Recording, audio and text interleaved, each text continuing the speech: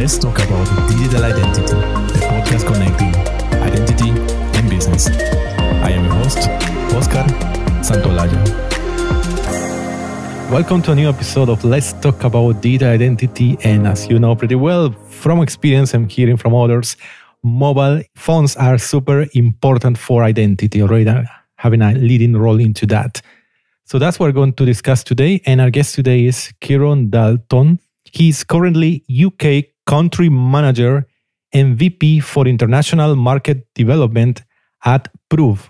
Prior to Proof, Keiron has had roles within the GSMA's Mobile Connect program, BT's Mobile Identity Division, and has successfully helped to establish the UK mobile identity ecosystem as it stands today. Hello, Keiron. Welcome. Hi, thanks for having me.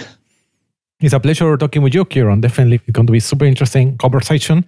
And of course, we first would like to hear more about you, our guest today, and how you came to this world of digital identity.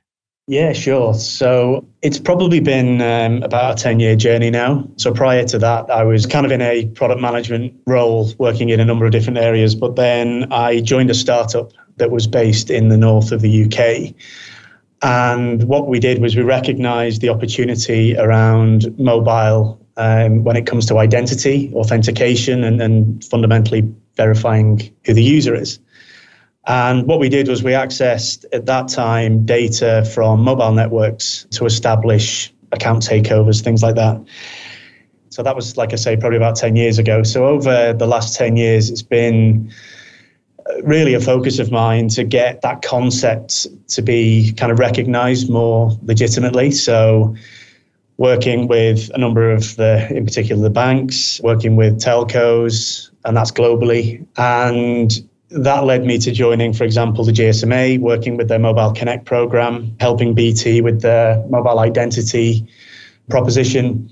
And then now I'm in Prove, where really it's taking that kind of 10 years of insight and 10 years of kind of understanding of value and helping Prove bring that to market, both in the UK and anywhere really outside of the US. So it's been an interesting ride, but I think it's probably, in terms of momentum, it's probably as fast-paced as it's ever been. So yeah, it's quite an exciting time.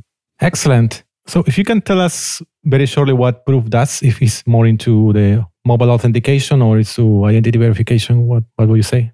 So we have a very kind of short sentence to explain what we do, which is it's phone-centric identity. So what we do is, if you think of it as being, and obviously it can get more complicated than this, but is basic as leveraging the phone number as a mechanism to understand if you can trust the device, the number, the person, etc. at the other end. So that helps with obviously authentication, but also things like onboarding and general identity verification as well. Mm-hmm. Yeah, I understand.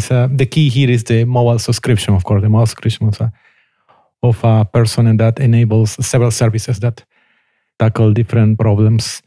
So thinking of this mobile-centric identity, what this mobile-centric identity offer the user that other types of identity cannot do?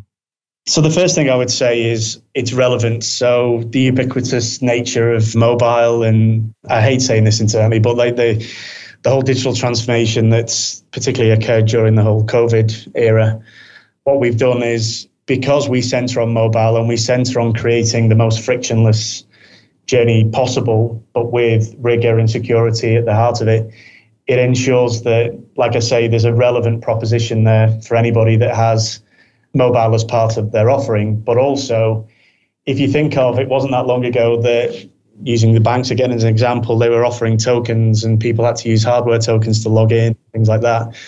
Well, we're using the mobile as a possession factor.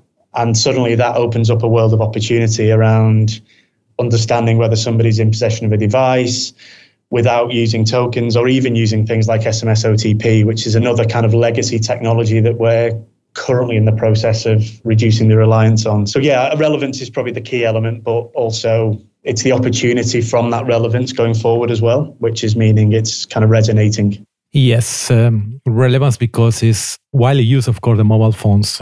I don't know exactly what is statistic, if you have the statistics today, but it's billions of people. Some crazy numbers out there, yeah. I mean, the way I look at it is, if you look at the UK as a prime example, I think there's 90 plus million numbers now that are active. when you consider that, and this is another thing that's critical for our proposition, that any individual typically will get access to a mobile ahead of a bank account or any other kind of digital service. Mm-hmm. The average, based on current trend, is you get your first mobile when you're 11. So if you think there's 90 plus million mobiles out there with a history and a behavioral pattern and various other things and a tenure fundamentally that starts from age 11, it means you can start to get a picture of what somebody is, who somebody is, the risk associated to somebody at a very early age. Whereas before, it was always difficult because, fundamentally at the age of, say, 16, 17, 18, it's highly unlikely these days that you'll have a house or utility bills or other methods of kind of confirming identity, if you like. So again, it comes back to that relevance element, obviously, as you're saying, kind of the ubiquity of mobile. And let's face it, I think I lose track. There's some hideous number of mobiles out there, 6 billion or whatever it is, 7 billion. But it's, it's clearly, obviously, the most relevant kind of future-proofed method of verification as far as we're concerned. Mm-hmm. Yeah, no doubt. And how this translates to benefits for things, especially from the perspective of organizations, benefits for organizations that are offering some type of mobile identification. Yeah, so if you look at again, I'm going to centre on the UK because I'm sat in the middle of London.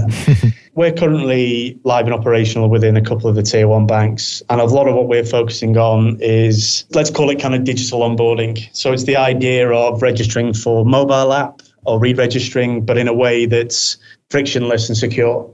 So we've deployed, for example, our technology within those arenas because there was a heavy requirement for SMS OTP as a step up, which was leading to, in particular, fraud losses, but also friction and challenges for the end user because you're constantly copying and pasting OTPs across and things like that. But the second thing was just purely that frictionless element of being able to remove all barriers. And so if you look at some of the numbers, and this is where, in some instances, you've got a bit of a kind of unicorn, as it's called, in terms of from a customer experience side, we're seeing an uplift of a minimum of 25% on day one in terms of registrations because of the friction being reduced.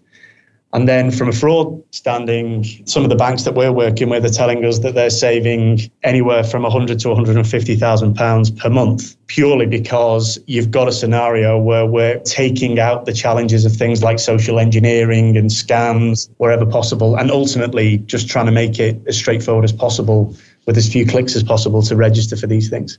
Yeah, like the account takeover protection, features like that. Yeah, so if you think of it as being, and the last thing I want to do is go into a sales pitch. But if you think of it, it's kind of twofold, most of the use cases that we're involved in. So first and foremost, determining the possession of the mobile number has always been done typically with an SMS OTP, where you're asking the end user to confirm, okay, it is me. The problem with that is that those texts can be compromised, man-in-the-middle attacks, social engineering, those types of things. So number one, we removed the SMS OTP from the equation, and we've got another method, which is leveraging the network itself. But then the second element is actually getting an understanding of that number. So what is the tenure of relationship with the end user and the number? Has there been a recent SIM swap? It could even be something along the lines of, is the number a voice over IP number or is it a mobile? And obviously all of these things will generate different trust and risk profiles.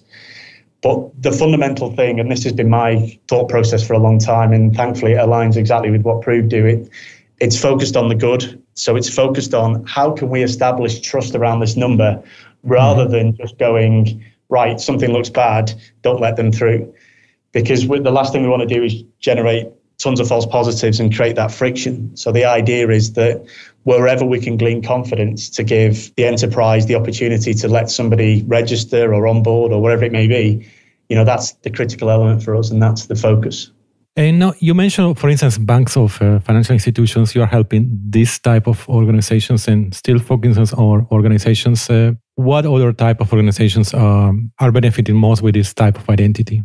Really good question. So I often get slightly fixated on the usage of the term bank. So just on a wider note, so if you look, I'd say probably the highest growth area for us at the moment is still associated to financial services, but it's around crypto and helping to try and provide more confidence and trust around fundamentally what's going on in that kind of decentralized world. So that's a high growth area that we're seeing globally. Outside of that, something that we're seeing more and more, particularly in the UK, and this actually touches on another topic that's close to my heart around kind of vulnerability and affordability, but the whole kind of gaming gambling space. So where you've got individuals that are, okay, they can be onboarded because, you know, they may have a bank card that can be registered and they've got a name and address that is fine, and the credit history might be okay if the gambling operator, for example, wants to even check that. But what we're doing at the moment is it's kind of twofold. It's one, we don't want to create any friction as per usual, so we're helping slicken processes up.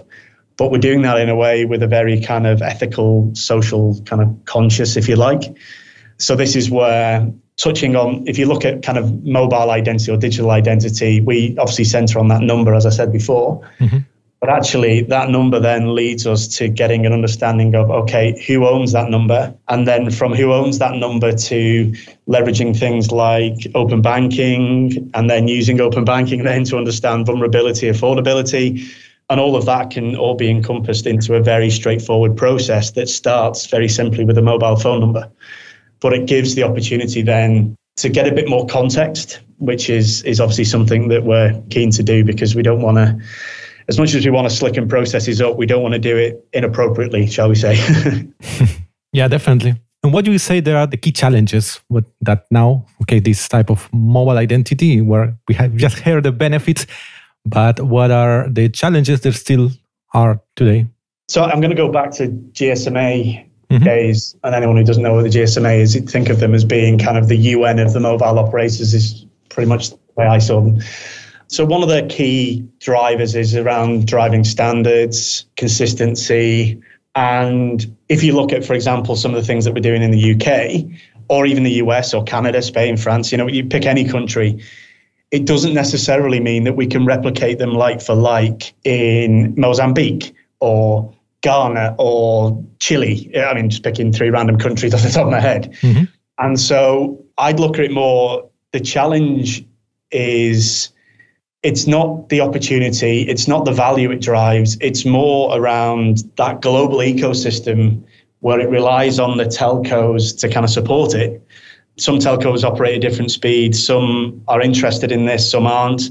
And so if you look at Prove as a set of capabilities, just as an example, we will enable the key capabilities that we can wherever we can. Where we can't do that, we're always having to look at, okay, what's the fallback? What other technologies can we leverage?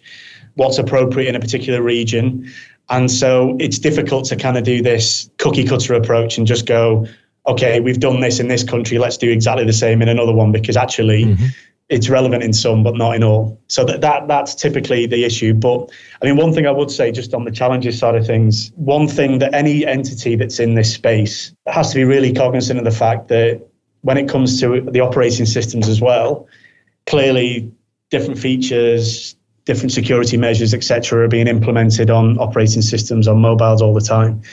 We and I are very conscious of the fact that it's critical that you don't rely on too much on the device. So it's more around the connectivity and the fact that if you're using a smartphone or a feature phone, the reality is it shouldn't matter. Obviously, there are certain things you need an app for, but ignoring that, there should still be a route to understanding the trust of a number without having a presence on the device itself. And I think there are other vendors and other, you know, there's other entities that do very similar things, but that's a critical thing to make sure that ubiquity is, at least there is some ubiquity. Yeah, exactly. That's correct. That's often one aspect that is not mentioned, because most of the newer and more modern standards and products are more focused on the high end or the newest mobile phones, of course. But of course, there are still the feature phones. I'm sure there are millions of those. Yeah. Oh, yeah. Well, you look at some of the, and we might touch on this in a second, but some of the projects that we're working on at the moment, it's kind of fascinating to see, even from a mobile network standpoint, that things like 2G and 3G are still leveraged for phone calls, so that it frees up, for example, the whole 5G element, so that it can focus on, changing the world and, high data throughput and things like that. So it's always I can't remember when the GSM standard came in, we're going to say the 90s or whatever. But if you look at that foundational element, yeah, there have been some changes and tweaks and things. But, at its core level, whether you're using a Nokia from 20 years ago, or you're using a latest Samsung, the reality is that you're connecting to the network in very similar ways. So it's just other things have been added on top, if you like, layered on. And what about the challenge, particularly when it comes to vulnerable people? Yeah, funny enough, I had an experience around this very recently with my parents, very much classed as the kind of critically vulnerable, and they were dealing with a bank that they both use, and they were trying to do very simple things. One was getting a new card delivered. The other was adding a mobile phone number so they could receive a one-time passcode for PSD2 SCA. The thing that struck me was, the reality is not everyone has a mobile, for example, or not everyone has a digital account, online account, whatever you want to call it. But what I would say is that there is enough understanding of who the customer is, the patterns of behavior and how they fundamentally interact with a bank or any other enterprise for that matter, that should lead to a service that is relevant for that individual. And so, very kind of brief example, but when I was in BT, we were doing a lot of work, or well, not we, I mean, I wasn't doing a lot of work, but BT were around vulnerable and what we can do around connected devices. And the fact is that if you look at BT, they're aware, or they're connected to over 50% of UK households. They know the mobile signal that somebody has, like all the other telcos do. They know whether they've got broadband, what speed of broadband. They know, all of these things are contextual insights that should be, well, if an individual doesn't have a mobile and doesn't have broadband, why are we trying to force them to do online banking? Because that's physically and fundamentally impossible.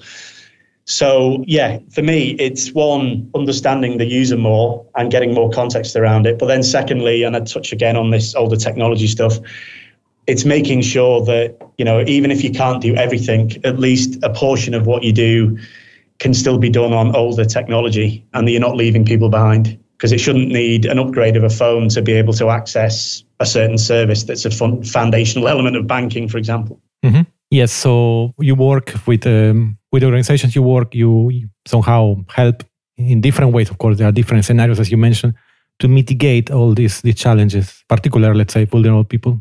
Yeah, it's what I would say is that it's still, how do I describe it? It's probably embryonic in terms of some of the thoughts and the practices that are still, being worked on and being introduced. Because the reality is that the overriding thought of any organization is basically get people to operate digitally, save cost, et cetera, et cetera. What I would say that we're doing more and more of is it's trying to help understand those that may be more vulnerable or maybe need additional support or different journeys and what those journeys can look like that doesn't make it kind of cumbersome. And just being aware of kind of one size doesn't fit all. Another random example, but in a previous life when I was working in a different vendor, we used to deliver a phone call which would ask the end user to enter a PIN number. We determined at some point, and it was the bank that told us that there was 80,000 customers of that bank that were hard of hearing, so they couldn't complete the process.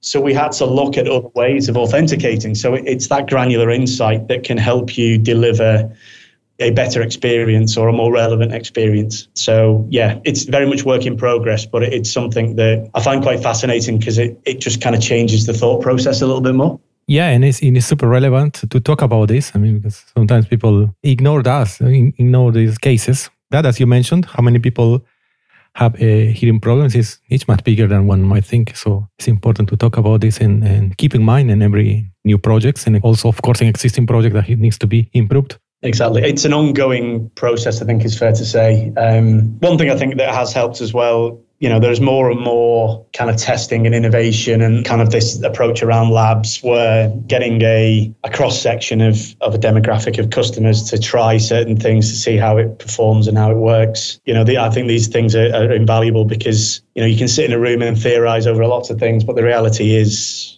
often can be quite different. And so, yeah, that kind of testing and trying and seeing, where the value is particularly important. Yeah, definitely. And mobile operators are, let's say, if you see like a GSMA, or seeing many operators across the world who are this category of companies who are in many countries have this role of identity providers. They are doing this role. You are working a lot on that role as the mobile operators. Have this big responsibility, of course, to provide the identity. And as you mentioned also in one of the cases, it's even providing some of these identification services, some these complementary identification services to the banks, who are the other group of companies who also provide, in some countries, of course, also digital identity. So this very important role of the mobile operators to be always, of course, very trustable, secure. So what would you say in the implications for, there is definitely a rise in scams, social engineering. So what would you say on this aspect? Yeah, really good point. So the way I look at this is that I think a lot of kind of identity services that are out there focus on determining, for example, okay, is this the same device? Is this the same user, et cetera, et cetera. The reality is when it comes to social engineering and the scam side of things, those two boxes are ticked because it is the same user. It is the relevant person who is using the same device, et cetera, et cetera. They've entered the password and all that kind of stuff. But obviously, there is somebody on the kind of periphery then that's phoning or calling or texting or whatever to try and encourage somebody to, say, make a payment or make a kind of high-risk change. What we're doing more and more of, I think, fits in two buckets. So I think there's a huge opportunity around behavioral biometrics. You know, we've acquired a company fairly recently, but just generally, there's an opportunity there around understanding, okay, the way somebody is interacting. Has there been an obvious change, whether it's been triggered by emotion or, you know, fundamentally kind of panic or whatever? Obviously, that kind of frantic tapping of buttons and things should highlight that something's not quite right. Something that we're doing on the telco side is we're currently active in a project that we loosely calling kind of scam signals. So we're looking at, are there behaviors around a number associated to things like high-risk transactions and high-risk individuals that flag something that doesn't seem to be right. So it could be anything from, has somebody received a phone call recently with a withheld number? Is there a phone call currently active whilst the payment is occurring? Have there been a number of text messages delivered to a particular number prior to a transaction? There's a whole heap of kind of data and understanding and data science that's going on at the moment to establish, okay, what can we determine from a network level that can help a bank, or it could be another, you know, anybody that fundamentally, you know, can be socially engineered. You know, we want to see if we can come up with ways of mitigating that without just relying on the education element, which is what everyone has relied on up until this point. Yeah, that's correct. Exactly. Mostly, we've been taught that education, training, and awareness is mostly the only one. But of course, that's super interesting. The approaches you just described, both on the mobile phone, on the application, or on the client side, and also on the operator side. Yeah, it touches on the point you made earlier as well. And I look at this in exactly the same way, that the two kind of identity providers, probably too grand a term, but if you look at a bank and you look at a telco, between those two entities, you should have as good an understanding of somebody as literally anybody could physically have.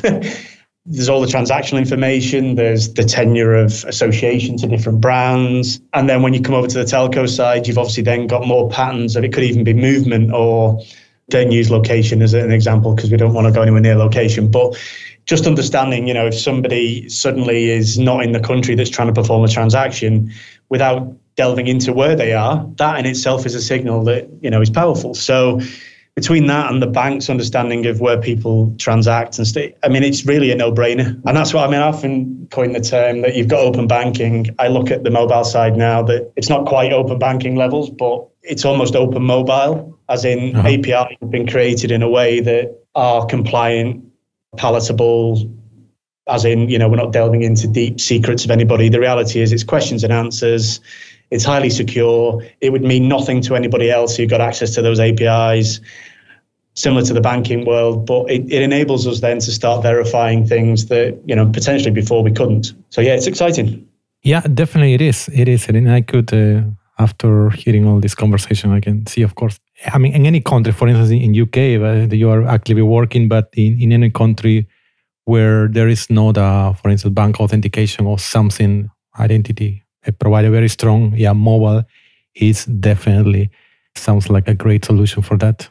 And just to touch on it just very, very quickly, I'm conscious that I do over-elaborate on the answers. If you look at so for example, we're working with some customers at the moment. They have certain countries where they can't get an understanding of risk. So maybe, for example, the credit reference agency ecosystem isn't quite as mature as, say, the UK or US or wherever else. But what we can do is we can turn around and at least give some indication of, well, this individual's had this mobile for this length of time, and we're looking at the signals that we've managed to establish. It looks trustworthy. So it becomes an opportunity, like a new revenue stream, as opposed to just being checks and balances. The second thing very quickly is when you come out of banking and you get into, or even, it could even be in banking, but if you're applying for a product or a service and you're 17, 18 with a thin credit file, this again provides an opportunity of other ways of measuring risk and whether you should fundamentally allow it to happen or not.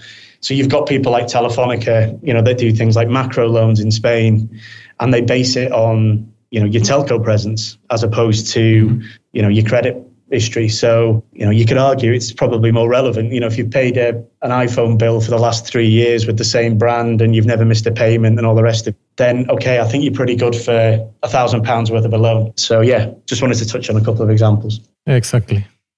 Yeah, thank you for that. Final question for you. For all business leaders listening to us now, what is the one actionable idea that they should write on their agendas today?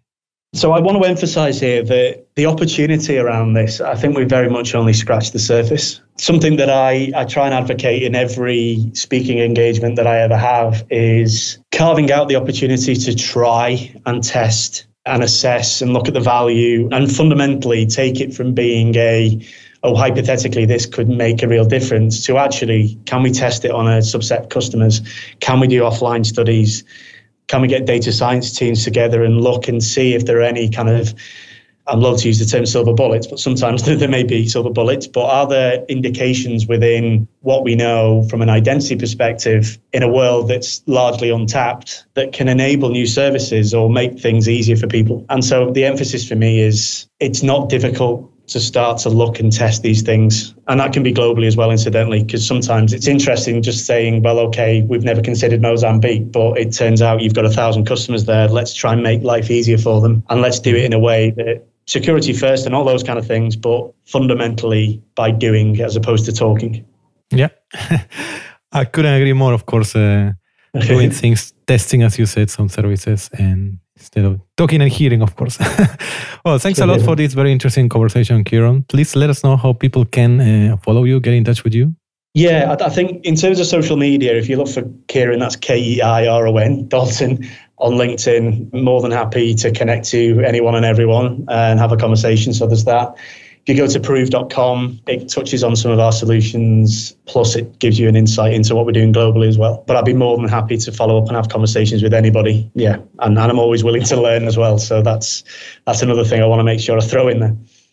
Fantastic. Again, it was a pleasure talking with you, Keiron, and all the best. Thank you. Thanks very much for the opportunity. Thanks for listening to this episode of Let's Talk About Digital Identity, produced by UBSecure. Stay up to date with episodes at ubsecure.com/podcast or join us on Twitter at ubsecure and use the hashtag LTADI. Until next time.